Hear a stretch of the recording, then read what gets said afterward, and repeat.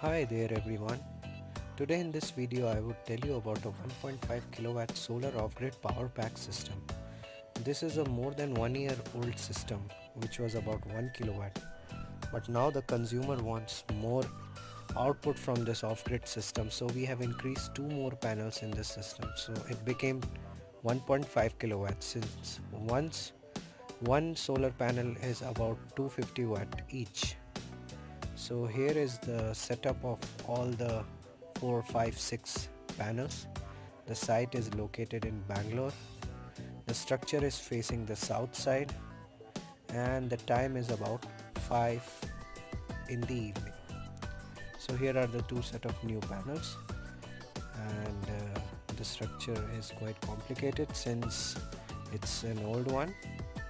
Here you can see the specification of the panels which were installed last year.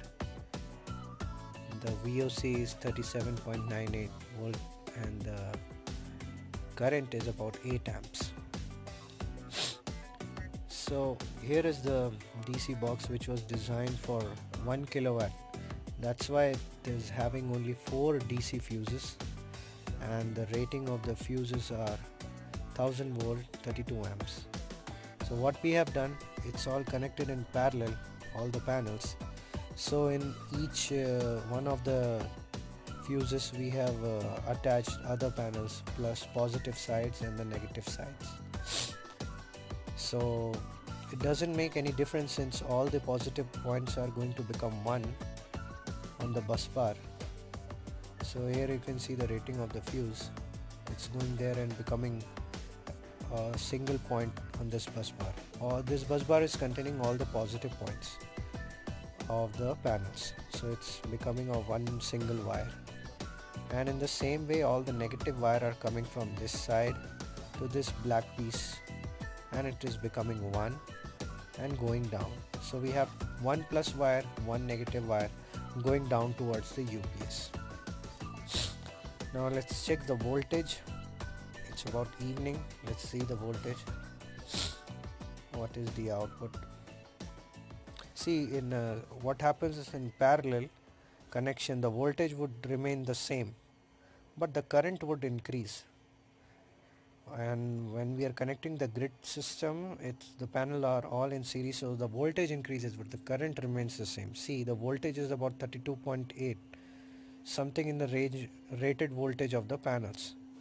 Since it is dropping, it's evening time, it's dropping, so but it's enough to show you the output. So it's 32.8, all color 6 panel connected in parallel. Okay, now this is the UPS. Are the 2 wires. It's something 5:30 in the evening. Let's see the output is 29.54 something on the 2 wires which we showed you, +1 and the -1. It's connected with the solar UPS. These are the 2 batteries. Let's see what's behind. Okay, here we have a cooling heat sink fan for the electronics inside. One output port is there. You can see it's mentioned output. So where the DC is converted into AC, stored.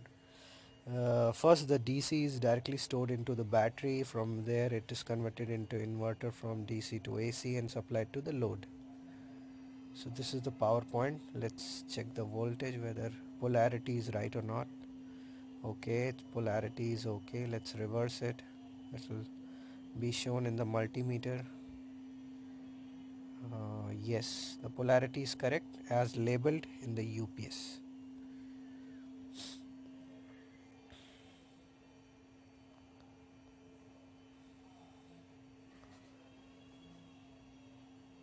Okay, so here are the 2 DC wires, positive and the negative one, connected. At the same time the UPS is also connected with the grid in case if there is no solar output and the battery is not able to charge, the load would be directly connected with the grid. Here is the solar port. Here are the batteries. See, one red and black wire from the bottom, it's going towards the batteries, and battery is connected in series. It's mentioned 24 volt DC. Each battery is about 12 volts, so connecting in series they become 24 volts. And the voltage we saw coming out of the panel was about 37 something, that is more than the voltage of the batteries. So we know potential difference, from higher to lower side it flows, so that is why it's charging the DC batteries. The batteries are DC volt, and the current coming out of the PV is also DC. So that is the concept of charging. Here is the port for AC, which is connected with the grid, and the black thick wire is for the grid. So the first priority given by this system is the output of solar, then the batteries, and then when the battery drains up, it is finally shifted to the load side, grid power. So here, okay, you can see in the display the PV voltage is about 31.3 volt, 636 kilowatt.